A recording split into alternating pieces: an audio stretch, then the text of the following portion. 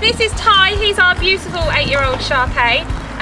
He came to us from Bridgend because he was struggling to find a home at that centre, so we thought he'd have a better chance here. He's an absolutely gorgeous dog. He does unfortunately need to live in an adult home in a low dog populated area, as he can be dog reactive. He also has to wear a muzzle on his walks, but that again is it's just a normal piece of equipment for him. He loves his muzzle and he wears it just as he'd wear his harness.